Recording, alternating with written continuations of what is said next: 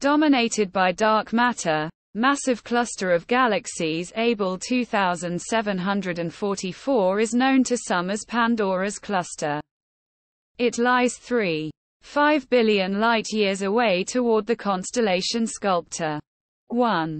That puts UHZ1 far beyond Abell 2744, at a distance of 13.2 billion light-years, seen when our universe was about 3% of its current age. UHZ1 is identified in the insets of this composited image combining X-rays, purple hues, from the space-based Chandra X-ray Observatory and infrared light from the James Webb Space Telescope.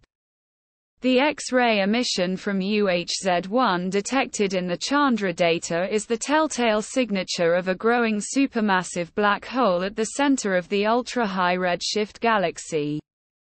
That makes UHZ1's growing black hole the most distant black hole ever detected in X-rays, a result that now hints at how and when the first supermassive black holes in the universe formed.